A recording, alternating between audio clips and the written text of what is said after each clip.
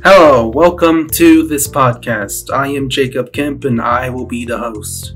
So how this podcast will work is simple. I will tell you the topic of what we're supposed to talk about. That's not supposed to be in there. But everyone will tell a story that they think is the funniest. At the end, we will all decide on what is the best story. The person who has the most votes will receive the following prize. I will pay for one drink and one snack of their choice from the vending machines in the Sovereign Tech cafeteria. So does everyone understand the rules? Question, Mr. Kemp. Can I vote for myself? No. Alright, moving on. Trevor, do you understand the rules? I do understand the rules. You gotta get closer to the mic. No, I can hear me. Okay, anyway. Alright, so who wants to tell theirs first? I think Jacob, or I think one of you all wants to go first, you know? Oh, no, you can go first. Oh, me? Yeah, I'm being generous today. But like... I don't want to lose right off the bat. But you can go first, you know? Okay, I'll go first. So, like, what am I talking about exactly? Pretty much any story that you think is funny. Like a memory. A funny story. So think of Cards Against Humanity, but your own memories. Oh. Let me tell you, I've seen some stuff in my time, my 18 years, you know. Let me think back, you know, to the days of my childhood. You see, I grew up in a little town, and during like 2012 to 2017, I was living in a town in the middle of nowhere called Eric, Oklahoma. Middle of nowhere. It's a quiet little town, you know, home of the Eric Bearcats. And I remember when we moved there that I'm a tall guy. Would you guys agree I'm a tall guy? I think you're a pretty tall guy. Yeah, like I'm above average. I'm 6'4". Mm-hmm. But I've always been like a slightly taller as I've grown up, you know. Yeah, that's how it works. So I moved there in the 3rd grade, and I was supposed to be in the 3rd grade class. First day of school, I show up, I get there, everyone's so nice, like, welcome Drew, come on in. And then I'm heading to my classroom, which I think when this kid stops me in the hallway. His name is Eli Melton. Eli Melton is like, hey, are you a new kid? I'm like, yeah, I am. And he's like, well, come with me, bro. And I was like, okay. So I thought he must have been a fellow 3rd grader. He wasn't. He took me to the 4th grade class. So I show up in the 4th grade class. Everyone starts to ask me questions, you know, like where I'm from. Like, oh, I'm from Paul's Valley. And yeah, I'm new here. And then like, oh, yeah. And then they asked me how old I am. Like, that should have been my first, you know, red flag that I'm probably in the wrong classroom, because they were all like 1 or 2 years older than me. I was like, oh, I'm 13. Like, oh, are you smart or something? You know, like what? I'm like, no. I'm like, they're like, because we really need you in our little like math class. I'm like, well, I'm not good at math. They're like, what are you good at? I'm like, I don't know, Star Wars trivia. And anyway, so that was my first red flag that I was in the wrong class. But it wasn't till like lunch period. I had spent the whole day in the 4th grade class when I'm a 3rd grader. And it wasn't until like the lunch period that we got there that I saw a kid that I met at church the day before our school started. And he was like, his name was Jackson Campbell. And he was like, hey, Drew, where have you been? I thought you were supposed to be in my class. I'm like, I said, I'm wondering the same thing. Where have you been, bro? I was like, what? You've been here? Oh, no.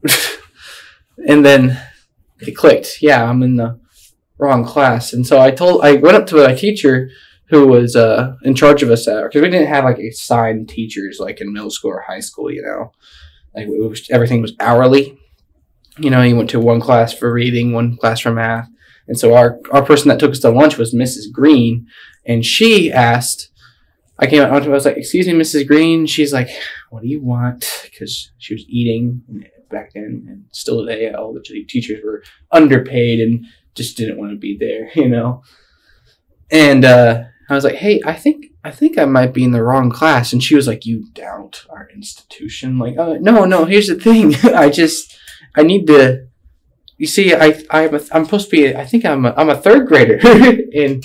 and she just looked at me like, are you joking with me, son? Is this some sort of joke? You think you're new here and you want to impress all the other little boys but trying to make a fool out of the teachers? I'm like, no, ma'am, I think I'm in the wrong class. She's like, sit down. And I walked away almost in tears because like, I looked at my friend Jax at the third grade table, and then I was like, I don't know. And then next hour I find it's my math class and it's with Mrs. Miller, and I'm like, and she was like, you know, Drew, I don't think I have you on the roll here. I'm like, I've been trying to tell everyone I'm a third grader. And she's like, oh no.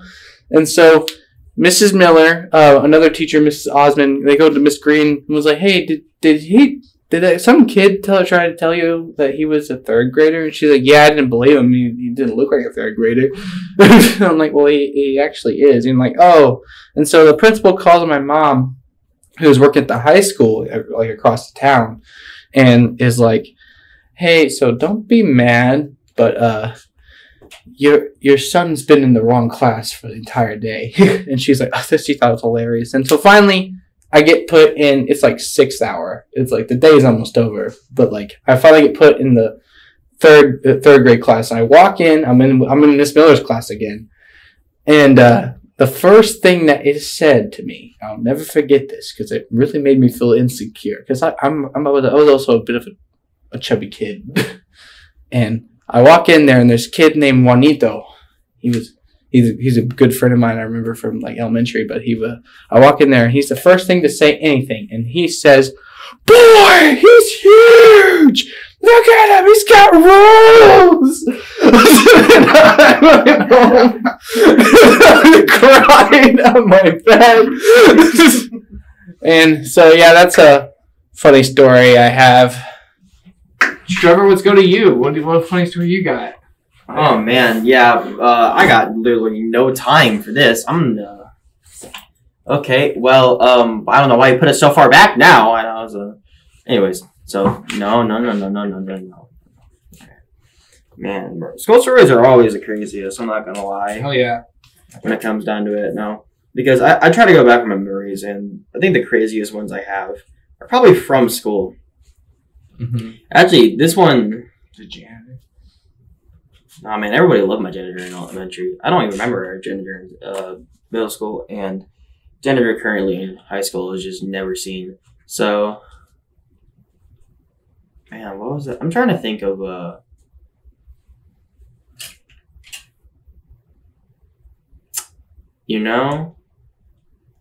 actually I do. Okay. So this is back in 4th grade. We went on kind of a science trip. It was more of a camp. We were there for like 3 days. Well, the only other camp I'd ever been to before that was like a church camp, and it was along the same premises, except this one was not in the middle of nowhere, and I didn't almost drown due to kayaking. But what I can say is, so it was the first day. We get there, and we're getting all settled in. We weren't actually allowed to go back to our rooms or like to our cabins wherever we were staying until about, I want to say, the very end of the day, because they wanted us to. It was an educational thing. Mm-hmm. So we ended up going, I want to say, to all of our things first, and then it may have actually been about noon. We went to where we were supposed to stay. We put down our stuff. We got lunch. We ended up going back out, and we all had these like colored bands, and I think they were all like bandanas too. So we were teens. Well, what I didn't know is that there was actually another school there at the time for the exact same reason, doing the exact same color coordinated method. And this was I think the second day, because this was like right after we had lunch, and I was what I would like to say experiencing the first ounce of holy cow, I've never been this tired in my life. So my rational thinking and decision making was at an all-time low. Anyways, so we get through our first, this is at the very beginning of the day, and we get through our first little thing. We actually, I think we explored like the insects and reptilians, and it was intriguing. And then we went over and we went out and sit on the outside, right? Mm-hmm. Well,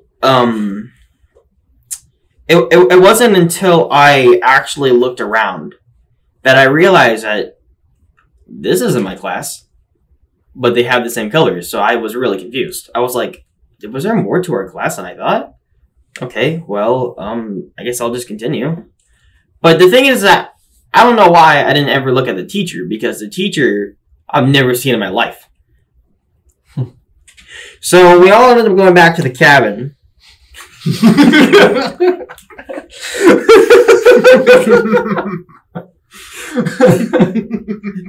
And they all we walk in, and no one's questioned me so far, so I guess they didn't really pay attention.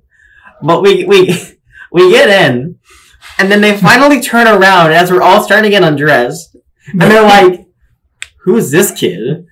Because not only was I in the wrong, you didn't think like, "Where's my stuff? Where's my bunk?" You know? No, I didn't. Want to know why? Why?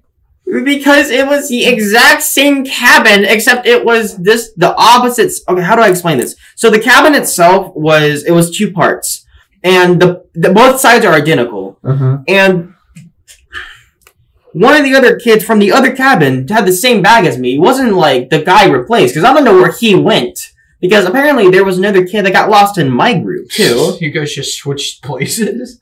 Pretty much. And everyone was okay with this. And we didn't realize it until about, well, the very end of the day, because I was with my actual class the first half of the day, so I guess they just stopped paying attention, and I guess he didn't have any friends. Because he was not... Well, neither did you. No, I had very, very few friends. Actually, I think the only friend I had was probably a teacher at that time, and she wasn't even there on the trip.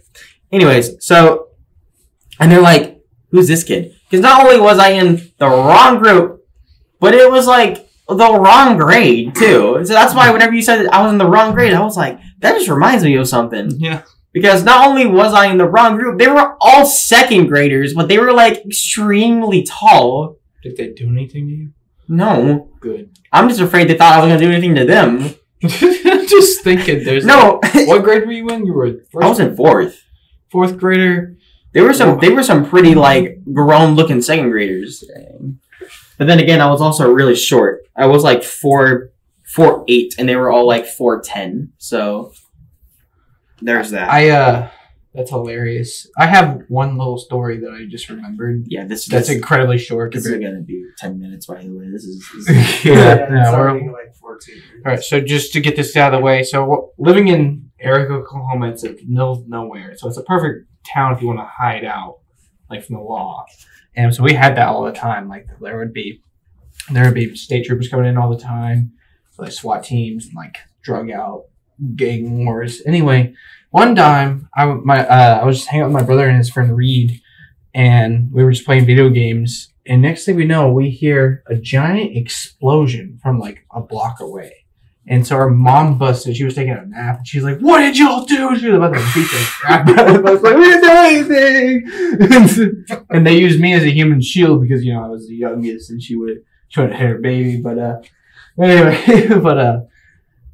she's like, "Well, what the heck was that?" We don't know. And so we all step outside together, and there's this giant plume of like green, yellowish smoke like from coming down the street, and like it smelled like cat pee outside. We're like, "What is that?" And my mom was like, "Oh no," because like a meth lab had blown up.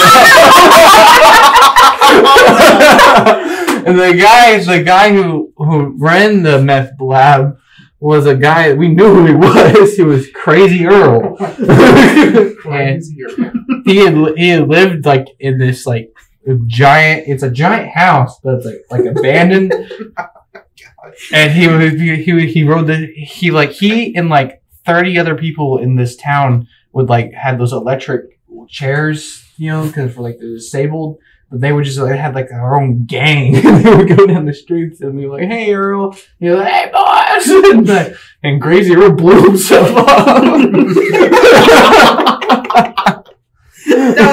That's actually funny. Okay, I want to talk about any more of a god comedic timing. So I was up late one time at I think it was the winter of 2020 because this was around the time I think the final season of an anime I was watching came out, or was just I was finishing up because it ended up finished airing, and so.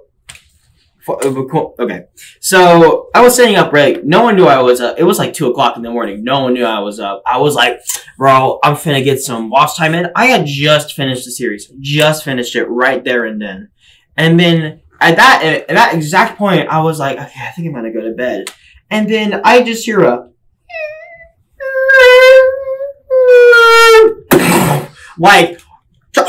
car crashing. And okay. So where I was at the time was my grandmother's house, my Nana's house. Uh-huh. And they live in you know where the colony is? Yeah. Okay. Well, they live there, and they don't live in like a you can easily drive around and crash. No. It is just roads. It is roads and buildings. So I guess you can crash, but it's like you would think you have a hard time, you know? Well, I was like, what was that? I peek open the blinds, and it's just a car smoking from the thing, kind of half, crushed, and then it's the trees just... And the couples, I guess, I don't know what, because they were, slowly getting out. And so my mother's, walking down the hall, and I was like, yeah, I just got up at the same time. I just came out to see through the blinds. Well, that was crazy. And so, we go out, we're like, hey, are y'all okay? And they're like, yeah, we're fine. Honey, you okay? She's like, I got a headache. And I was like, anyways, and so we had us, and she's like, I got a headache. And he's like, I don't care. You can take some medicine when we get to where we're going. They were being very discreet, but very, very, very easily detectable as they weren't supposed to be there. And so my mother's like, do y'all need any water? Are y'all okay? And she goes, oh, that'd be good. And he cuts her off immediately. No, we don't need water. You crazy?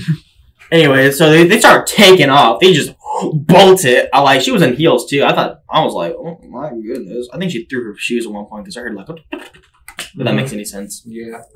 Anyways, and so I was looking in through the car, because the police came not even 2 seconds later. We were like, what the? Okay. Anyways, oh, by the way, they drove through a park. They had to get past not only a playground, trees, a hill, but they somehow managed to do all of that and hit a tree at the very end of it. Wow. That's crazy. And so I was like, there's a child seat in there. And so I was like, because other neighbors came out. They were like, is everything okay? We're like, I don't know, man, but I could tell you this could have been a lot worse. And then all of a sudden, the tree destroys the car. It just falls and destroys the car. Wow. That was pure comedic timing, and I wish I could have recorded that, but at the same time I didn't, because apparently they were on the run from assault and murder. So no, I don't know what happened. I don't know if it was a bad dinner date, but I ended up hearing about it the next morning on the police scanner. It was woman assaulted and man murdered in the back. She killed him? No. And the funniest part is that she was the one that killed him. She was the one that killed him, but he was the one that I guess they swapped roles or something, because she was like, wow. It was crazy. And then the police came and they were like, yeah, so don't touch anything. And I was like, I touched the window. Oh, you're going to jail. That makes you accomplice. Wow, that's a crazy story. So, Jacob, you haven't really shared much about your crazy life. I wonder why. Okay, so this story, since we're on the topic of school things earlier, I remember one memory, and it was a field trip. And so, I live in Sulphur, and our field trips, pretty much, we go to the same place every year. And Right. So anyway, on a particular year of the month is Halloween, and we go to this farm to pick up pumpkins. A pumpkin patch? Yeah, it's a pumpkin patch. Oh man, we did that all the time too. Yeah, once we did that, there's also like I guess this farm area where like I guess people get to interact. Yeah. And there's like this like petting zoo where like Yeah, we it's go like to that. little fun place. But there's this one area where it's just like if you walk in, it's like an empty room, like a very big empty room, and in the middle of it is just a bench or like I guess like a couch bench type thing that's just like hanging from from the ceiling with like chains and stuff. And then like people would like go in it, and then like this big buff guy would just like strap you, like have it on you like a seatbelt, like this chain in front of you, and then he would just like push you and swing you around. So you're telling me what grade were you in? I don't know. It's like I'm pretty sure it was young. So a young Jacob Kemp goes to the pumpkin patch with a field trip, and he goes into a barn. He goes into a room filled with just a room a chair. full with a chair with some sort of like Couch, furniture. It stores It's like strapped down to it by a buff man. by a giant buff man, and just swings so around. he just like he just swings you around. He's just still swinging. He's like. Did you enjoy this? I don't know. He was like, it was a field trip. I thought it was part of the experience. Were you too terrified to say anything? I mean, that's definitely terrifying. Pretty sure everyone. It was. They had a line for it. So that's hilarious. I think I got like one or two stories left that I remember. So moving on from past school traumatizing experiences. Talk about my first job. So I live in Davis. Go Wolves. My first job was my freshman year of high school, and it was. I had worked for like the previous doing like lawn care, but my first major job working for a company was at Arbuckle Fried Pies. That's right. I personally fried the pies, and How much is it the fried pies you made? probably did. I've probably made like around 2,000 of them in my career. Anyway, so or at least fried. Put that under your portfolio. I fried about 2,000 pies. Yeah. He sounds like a Mr. Beast. I know. Yeah. Oh yeah. And so at Arbuckle Fried Pies, it was a good first job. It was decent pay, like okay staff, but partly the guy. It was weird is that only the guys would get told to go take out the trash. And I was like, why is it always us? Like whatever. You just follow rules. And so my supervisor lady, her name was Sean. She was like, "Hey, Drew, I need you to go take out the trash." I was like, "Okay." And so we had gathered all the trash. I was about to head out where Braxton's at the window. You're gone now. But anyway, so I gathered this trash and I'm loading it into this cart that takes it to the dumpster. And we're moving. They're like, "Oh, you got this, Drew." Like, "Yeah, I'll go do it." It's like in the dead of night, and I'm about to open the door to this alleyway, which is kind of near our parking lot, that takes you down the sidewalk to the dumpster. And I'm about to do that when my other supervisor lady, her name was Cheryl. She's like, "Drew, wait, I need you to come back to the office and sign some forms for me." And so I was like, "Oh, okay." So I leave the cart there. I turn around. I haven't taken 2 steps away from like the doors at the exit that I would take that path that I would have been on within 2 seconds. I hear a giant like crash. So I'm like, "What the heck?" And the door's caved in from like, it hasn't been breached, but it's caved in. I'm like, "What the heck?" I turn around and open the door, and a giant black Suburban has crashed through, gone through an iron pole and into the door. And I was like, "Oh my gosh!" And then a lady gets out and she's like, "Oh!" She spoke Spanish. I couldn't understand her, but she was just like screaming at me. Like, I was like, "What are you talking about?" And then my supervisors come running like, "What did you do?" I was like, "I didn't do anything," turning around. And the They're just screaming, and she's like, "Drew, go get Aaron," who's like our security guy. And I go get Aaron, and then like 10 minutes later, everything's fine. The people in this car were fine. The police are there. They're taking care of it. They got like a tow truck pulling it out, but like I'm just shaking in the corner because like they're like my supervisor's like, "What's the matter with you?" I was like, I would have been out there the time it hit. If you hadn't said, "Hey Drew, come sign these forms," I would be dead. I would have been pinned, and my body would have been right there, my head would have been over there.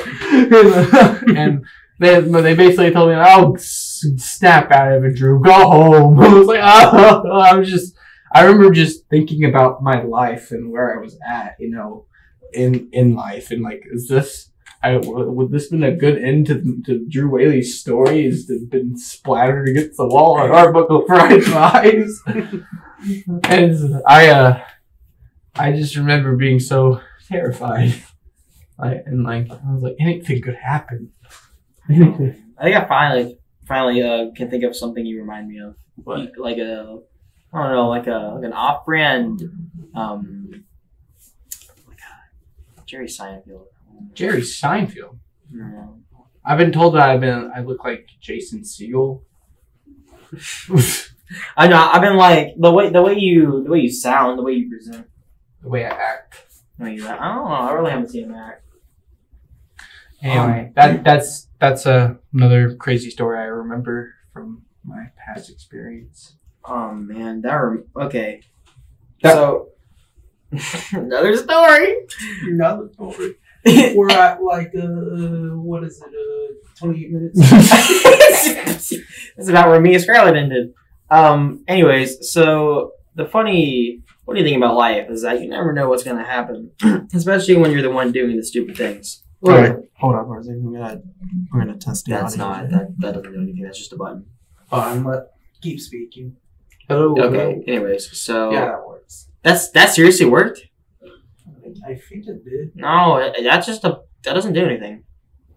Anyway, we don't know. All right, let's just continue. We don't do our own equipment. So, especially when you're doing like the stuff that's like, the reason why. Anyways, so Great Wolf Lodge. I was about in the 3rd grade. Good year. Talk about Good near-death year. experiences. What? Good year. Good year. Yeah. 2013. 13. I think I was in 2014. Yeah, I was. Anyways, so we go to Great Wolf Lodge in Texas, in the Grapevine, and well, I was like, I can't believe we're here. I love this place. Me being just a child. Mm-hmm. Our first day of fun, we were at the water park for maybe like almost like 40 minutes because we didn't really find it entertaining. I was with a friend, by the way. He was like one of my only friends at the time. Mm. And so we had fun there. And then we did like a mirror maze thing. I ran right into a wall trying to look cool.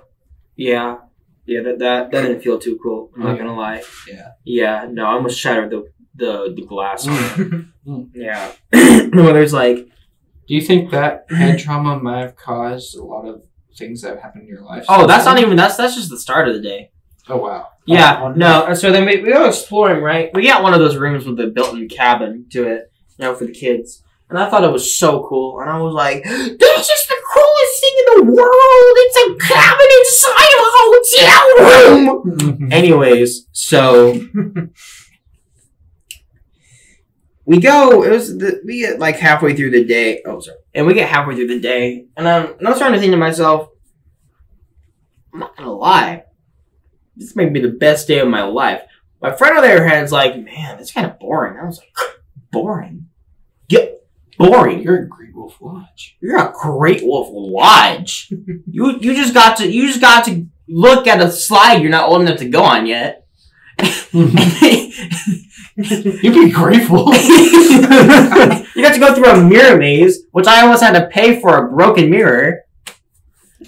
I'm gonna have these scars. And we're about to go through a wizard thing because we got wands and it's like, I don't know. Anyways, so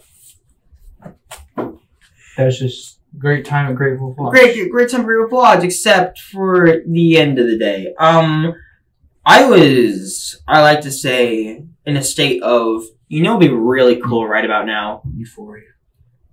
To mess everything up. We go down. We order what we want. And I was like, this looks so good. I can't wait for this to come in. This is at dinner.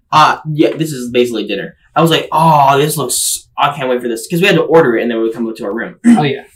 Or actually, I don't think we had to, go down and get it. But anyways, because there was a pizza place. So you get food.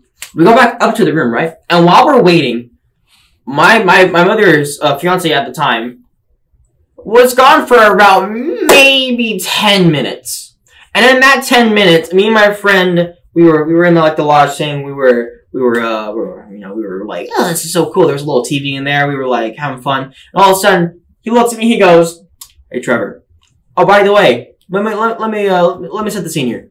Inside the log cabin, it's kind of cool. There's a little arched doorway, and it's like it doesn't go all the way to the ceiling, so there's a little gap.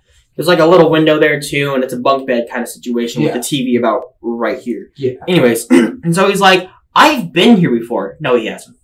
He has not been here before. But I was like, you have? Okay. And he's like, me? I've jumped onto that little ledge right there between the ceiling and the little top of the cabin. Oh. I was like, you have? He goes, yeah, man, I did it, and I know you can too. And I was like, you know what? You're right. I took the word of a third grader who's never been to Grateful Lodge that I didn't know at the time because I was so trusting. Oh, I thought this was your mom's fiance telling you to do this. No, he was gone to get the food. All right. And I was like, you know what? All right. So I get on the little ladder thing there. And then I jump. And I grab onto it. But I keep going. And then I fall back. And I hit the ground, giving myself a concussion and a broken arm. But we didn't know about that until the very, very next 2 days. Because mother wanted to disbelieve that I had actually hurt my arm. She was like, there's no way. And she felt like the worst parent after that. But anyways, so because we went to the Legoland thing in the and stuff in the mall. Wow. See, anyways, at one point I had apparently came conscious. I didn't know, and my friend was like, "Are you okay?" And I'm like, "Who are you? Who is he? Mom!" And my mom's just sitting there in the corner like, "Yes, it's okay." Just put her hand on my face, close my eyes. She's telling me this. I heard this from her. This part, and my friend was so scared. He wanted to sleep in the same bed with me because he didn't he was so sorry, Anyways, I woke up and they had to sleep in the bunk beds apparently, even though there was another bed. I don't know why they. Anyways, so I woke up and the first thing when I come to, I look at the little area where the table is, and I'm like, the food came and y'all didn't wake me.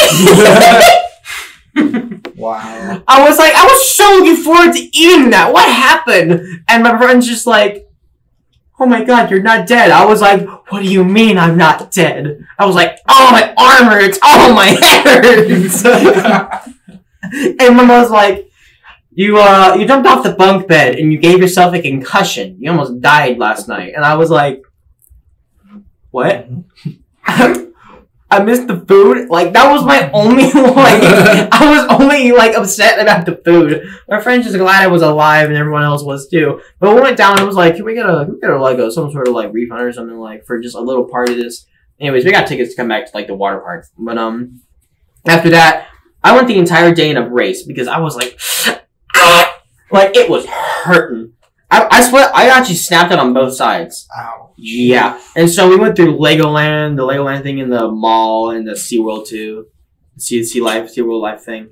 And the entire time my mother was like, oh my god, he's holding his arm like it's broke. I'm gonna look like such a bad parent. And meanwhile, my friend's trying not to cry because he's reliving traumatic experiences every time I was about to go do something. He was like, just be careful, please. Don't go running too fast. Don't pick that up with that hand. Mm-hmm. Well, I think I'm out of stories. I have so many more, but we do not have time for that. Yeah. It's about 36 minutes. Welcome. Sorry. I hope you've enjoyed our 10-minute podcast. Actually, hold up. So before We start the the vote. podcast ends, we have to vote on who thinks told the best story. It was supposed to be a story, but I guess it's too late now. It's too late now. You can turn it in and you're like, they didn't want to stop. All right, so now we gotta vote on who we think told the best stories. Yeah. Okay. Honestly, I gotta go with Trevor. Okay, so you're just saying that because you can't vote for yourself. Yeah, it's who your system's broken. Yeah. Well, then he's gonna vote for me. This kind of is hard. And then you're gonna get to decide. And I'm gonna, Let's cut the chase, Jacob. Who won? I don't know. Who gets the free drink? Honestly, I think you should. I think you had better execution. You had way more humorous stories. Now, we say humorous stories, but in real honesty, we're laughing at like just how stupid and how close we came to death on every single one. Oh, yeah. Yeah, Yeah. it's really good. So, what's your vote? What's your vote? No pressure. This was not planned. Take a guy. This was not. Tune in next week to find out. Tune in next week to find out who wins at the 10-minute podcast. Definitely 10 minutes. Definitely 10. Well, yeah. Yeah. Okay. So I guess outro. Rock paper scissors. That's not. Well, that's fair. Okay. So we're gonna rock paper scissors because he's so indecisive. Yeah, You ready? He yeah. doesn't want to hurt either of our feelings. Yeah. So. No, I mean I like. Do you want to do 2 or 3? Okay. You know what? Never mind. I'll vote. Oh, okay. Never mind.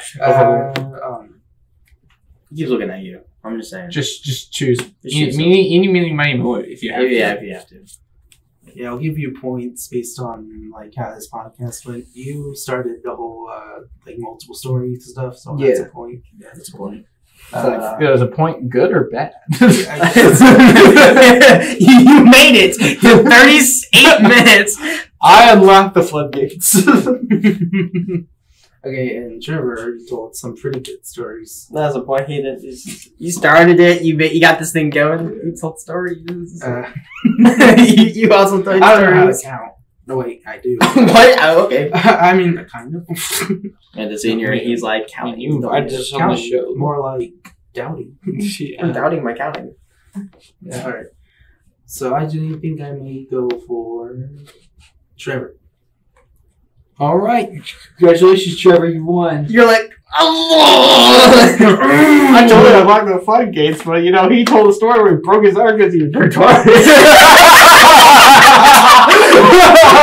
Congratulations, Trevor. Just for that one, I'll buy you a drink too. just for that one, you both win. I thought Let's go. I thought he was gonna, say I won. Actually, from the one story I told, Don't play he votes for himself. It's all a tie. No one wins. Thank you for the 10-minute podcast. We hope you've enjoyed. And please tune in never again because honestly, this was a one-time thing. Oh, Have a good day. Yeah. Just goodbye. That's Goodbye. it for the podcast. This went on for way too long. If you join our podcast and you read well, We're in We gotta end this right now before it gets worse. But I can't press the button. We're out of here.